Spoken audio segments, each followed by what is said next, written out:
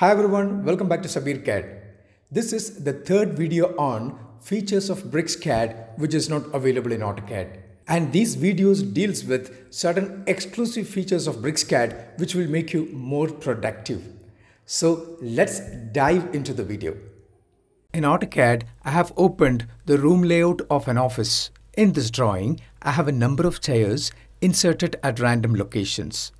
Now, I want to move all these chairs in such a way that these chairs will get aligned with this wall equally spaced. In AutoCAD, you have to give several move commands or align commands to bring these chairs onto this wall. I have opened the same file in BricsCAD. Here, I'll give arrange command.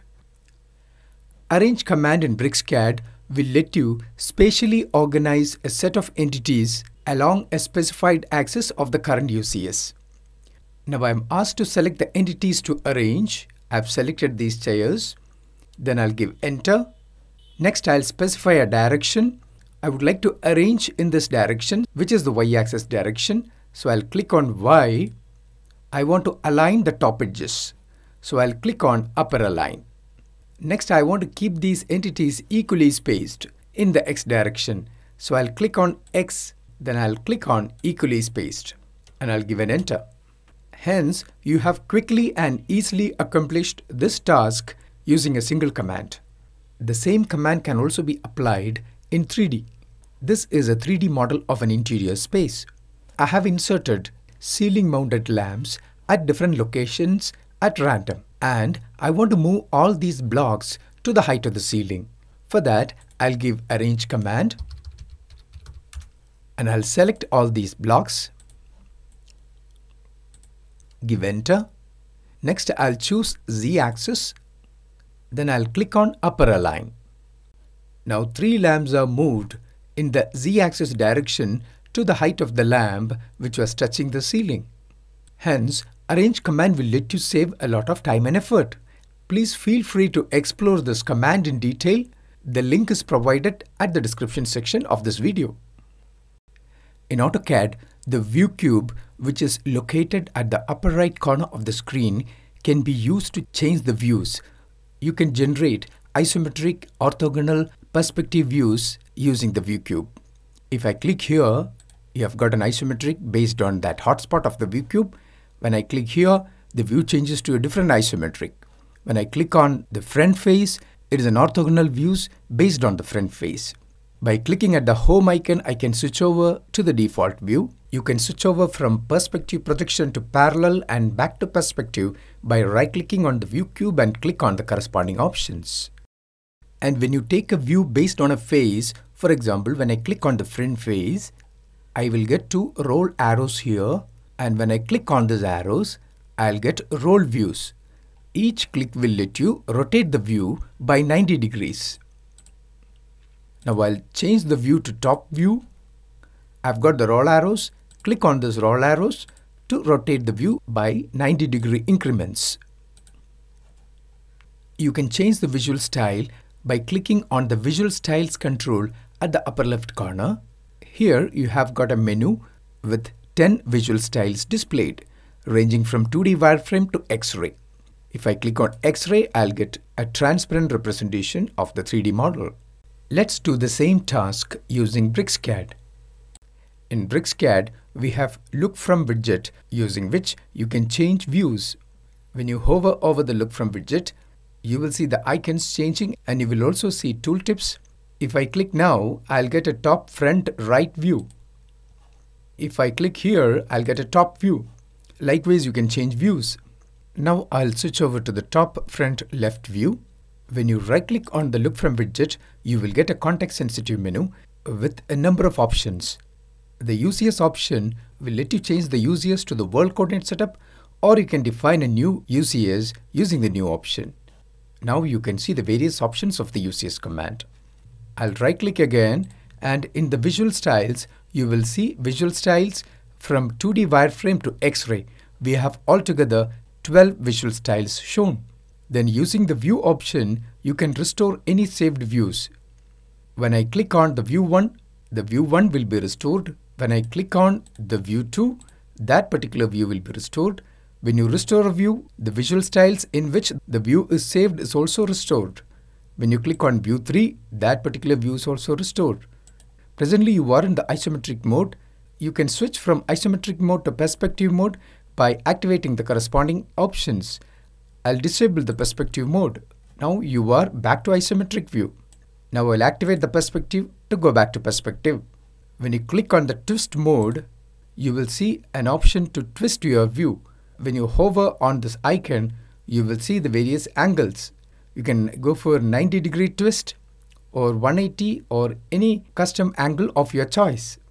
Let's try the twist option in a 2D drawing. Click on the 90-degree twist, then 180-degree twist.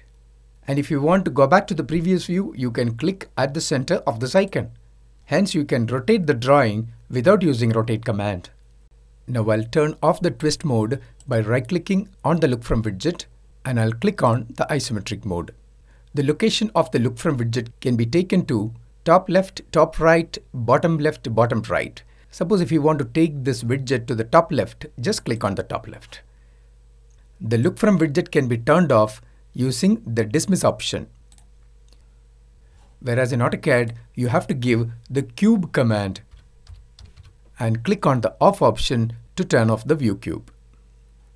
When you hold down the control key and hover on the look from widget, you can get bottom views. Now if I click here, you will get down front right. And when you click here, you will get down back right. So likewise, you can get view from the bottom by holding down the control key. Now I'll release the control key and click to get the top front left view.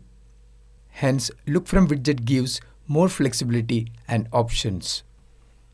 With AutoCAD Design Center, you can find drawing content such as layers, blocks, textiles, etc. in one interface. You can also copy these items between drawings. BricsCAD's alternative is Drawing Explorer, which is a powerful tool and will let you perform many more actions than Design Center. On the left side, you can see more category of items than Design Center, and each category can be visualized, edited, and copied between drawings. If I click on layers, all the layers are shown, and when I click on a particular layer, the various entities in that layer will be displayed. And if I click on blocks, you will see the list of all the blocks in the drawing. And when you click on a particular block, you can see the preview of that block.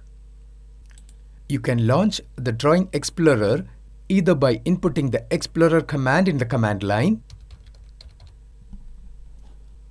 or you can click on the Explorer icon in the toolbar on top. You can also open Explorer to a certain category by using specific commands such as Explorer blocks. Now you can see the Explorer opened with the block category automatically selected. Let's work with layers in Explorer. When I click on layers, you will see the list of all the layers, and you can change properties of the layers right here. I'll click on the color and I'll change the color to a different color, and I can change the line type if required. I can also freeze and lock layers. At the same time, I can see the preview of the entities in the layer in the preview window. But in AutoCAD, if you want to do the same thing, you have to make use of more than one dialog boxes. To change the properties of layers, I have to go to Layer Properties Manager, wherein I can change the color and the related properties. But to preview the various entities in the layer, we should make use of the Layer Walk interface. I'll click on the door layer to see the entities in that layer. Hence, to accomplish this task in AutoCAD, we have to make use of more than one interfaces. In BricsCAD Drawing Explorer, you can switch over from layer to any category as per your requirement. For example, if I click on textiles, all the created textiles will be shown, and I'll create a new style. I'll click on the new icon and I'll call this style as my style. I'll give a different font for this. Now I would like to copy this style to a new drawing. So I'll right click on my style and click on copy. Then I'll open a new drawing, right-click, click on Drawing Explorer in the quad menu. Then I'll click on Textiles and paste. You have pasted the newly created style. Likewise, you can copy-paste layers, blocks, or any category of items. For example, I'll click on blocks and I'll choose this particular block, right-click and copy, activate this drawing, Drawing Explorer, then click on blocks and paste. You can see that block here. Likewise, you can copy-paste any category of items from one open drawing to another seamlessly, very fast. With Drawing Explorer, you can quickly bring resources from one drawing to another. For that, you have to click on the Folders tab and then you can add any desired folder. I have already added a local folder, and when I expand that folder, I can see the drawings in that folder. I'll click on this particular drawing, House Plan. In the preview window, you can see the preview of that drawing. You can see all the resources in the drawing. I'll click on blocks. There are 36 blocks. I'll double click to open. When I click on a particular block, I can see the preview of that block. I'll click on the flower block. I'll right click, copy. Then I'll click on Open Drawings and I'll click on Blocks and paste. Now we have brought that block into this open drawing. Copying features is even more easier between open drawings. I already have another drawing with the name Drawing 1 that is opened. Now I'll copy paste the flower block onto the Drawing 1 drawing. For that, I'll just right click, copy, click on the plus sign to open the features in the Drawing 1. Then I'll click on blocks and paste. Likewise, you can copy paste any features between drawings in a faster and easier manner using Drawing Explorer. You can also easily insert a block from the Drawing Explorer. I'll click on blocks in this open drawing. Then I'll right click and insert. And I can insert it at any desired location. If you're working with Tools palette, you can also add this block to the Tools palette. I'll right click on the flower block and click on Add to Current Tool Palette. Now I'll open the Tool Palettes panel and you can see that that block is added to the Tools palette. Hence, Drawing Explorer has got much more functions than Design Center and it will let you perform a variety of activities. This completes the third part video on features of BricsCAD not available in AutoCAD. Thank you so much for your time. Start your free 30-day trial of BricsCAD at bricsys.com and experience these features. Please find the download link at the description section of this video.